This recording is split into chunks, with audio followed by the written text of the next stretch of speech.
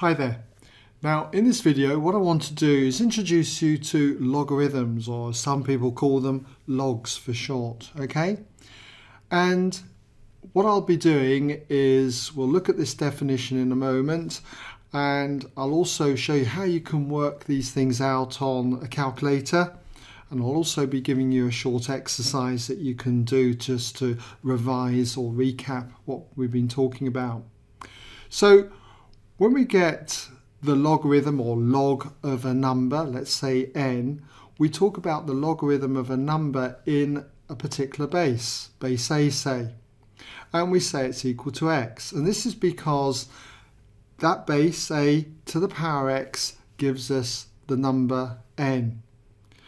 Sounds maybe a bit confusing. Let's see if we can do an example just to make it a bit easier. Let's suppose we talk about the log of 9 in base 3. What is the log of 9 in base 3? Well, what we're looking for is the base, which in this example is 3, raised to some power, okay, we'll put the question mark there, gives us the number 9. So what's that value going to be? What do you have to raise 3 to get 9? Well, it's got to be 2. Okay, so 3 squared, 3 to the power 2 is 9. So the log of 9 in base 3 is 2.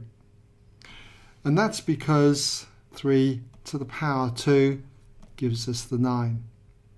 Now I say this as log 9 in base 3. You can say log in base 3 of 9. It's up to you.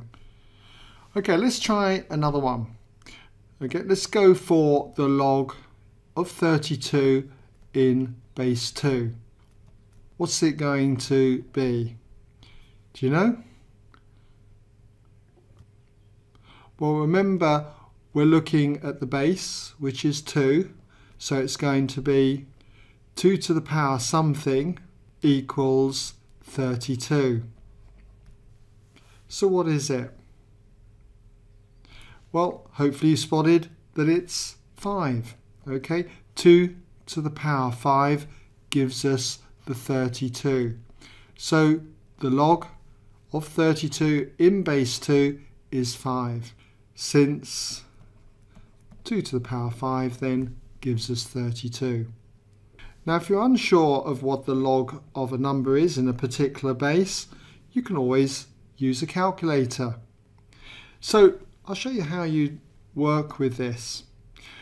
Up here is the log button. So if I wanted to work out the log of 32 in base 2 by pressing this, and then you can see here we've got the base. So if I enter the base 2, move the cursor into the bracket there and enter 32, and by pressing equals we get 5. Okay, so that's the way that we can work it out on a calculator. Now I shouldn't really need a calculator though for these basic ones here. I'd need a calculator though if I was working something like this out, the log of say 20 in base 5. This is not obvious.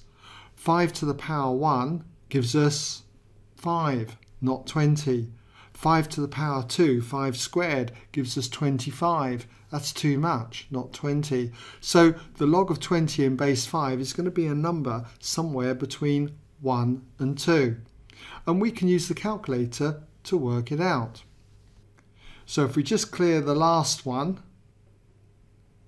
and we enter the log in base 5, and we'll just move into the bracket there of 20, we see, yes, it is a number between 1 and 2. It turns out to be 1.861 and so on. And if I round this to, say, 1 decimal place, this will be 1.9. So what I'm saying there, then is that 5 to the power 1.9 is approximately then 20. Okay? Now another button you'll see on the calculator is just log on its own. So that begs the question, what do we mean by log? Okay, so what does log mean?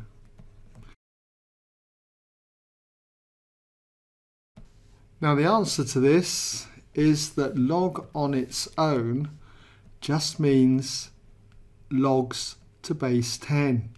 Okay, so I'll show you with an example in a moment. Log to base 10. So if I had something like this, the log of 100, we think of this as the log of 100 in base 10, even though we haven't written base 10. So what is the log of 100 in base 10? Well, it's 2. Why? Because we should know by now that the base, which we said is 10, 10 to the power 2 gives us 100. So what would the log, say, of 1000 be? Okay, hopefully you've guessed it. It's 3, and that's because the base 10 raised to the power 3 is going to be 1000. And if you didn't know these results, very easy, just do them on the calculator. So if we clear the screen and press log, the log, say, of 1000, just put that in, 1000, close the bracket off there, equals, and you can see we get 3. Now I did say earlier that I'd like to just give you a short exercise, and here it is. See if you can work all of these out without using your calculator, except for the last one here. You're going to need to use your calculator then. You can always check your answers though on the calculator, just as an exercise. But I'll give you a moment just to pause the video, have a go. When you come back, I'll take you slowly through the work solutions. Okay, welcome back then if you had a go. So the first one, the log of 8 in base 2. Well, again, what have we got to raise the base to? 2 to the power something gives us 8. Well, you should have seen that it's 3, and that is because 2 cubed, or 2 to the power 3, is 8. Now, the next one, a bit harder, the log of 3 in base 9. Might seem impossible. What do you raise the base to? 9 to the power something gives us 3. Well, in fact, for something like this, you should have spotted that the square root of 9 is 3, and the index or power that we raise 9 to when it comes to square rooting is a half. So the log of 3 in base 9 is a half. And well done if you're able to get that without the calculator. Here's another tricky one. The log of 1/9 then in base 3. What's that? What do we have to raise the base to? 3 to the power something gives us 1/9. Well, it's to the power -2. Hope you got that one. Well done if you did. 3 to the -2, remember, is 1 over 3 squared. 1 over 3 squared is the same as 1/9. Now when it comes to the log of 10 in base 10, remember, if you just write log, by default it is to the base 10. So what's the log of 10 in base 10? What do you have to raise the base to in order to get 10? Well, it's clearly 1. So the log of 10 in base 10 is 1. Next one, what's the log of 1 in base 5? What do we have to raise the base to? 5 in order to get 1. Well, for this one, it's the power 0. Anything to the power 0 is 1. So the log of 1 in any base is always going to be 0. Now for this last one, the log of 12 in base 3, you're going to need to use the calculator for this. Then pressing this button here, the log in base 3 of 12 equal to 2.261 and so on. 2.261 and so on. So in other words, to one decimal place, this is going to be 2.3 to 1 dp.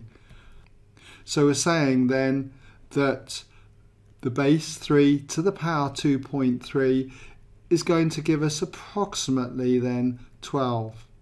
Okay? Now in the next video in this series, what I want to do is show you some more rules that we use when it comes to working with logarithms. Okay, well thanks for listening, and that brings us now to the end of this video.